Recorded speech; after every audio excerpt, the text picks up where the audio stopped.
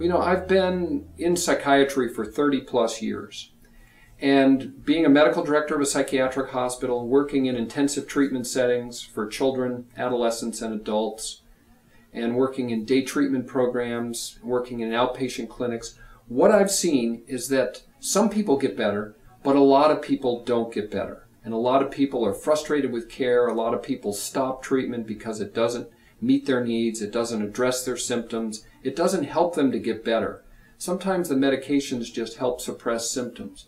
So what I've seen is that our current healthcare system in mental health is limited. And what I've seen in my work in integrative medicine is that we can offer the potential to get beyond that because we address underlying issues that the mental health system has never even considered. We look at diet, we look at biochemical factors, we look at genetic limitations, we look at electrical patterns in the brain. We even look at energy patterns that we get from things like acupuncture assessment. So we try to really go beyond a limited, narrow model and try to expand it into the best of what's available out there. So what I've seen is that we can help people get so much better, particularly people that are suffering from chronic problems.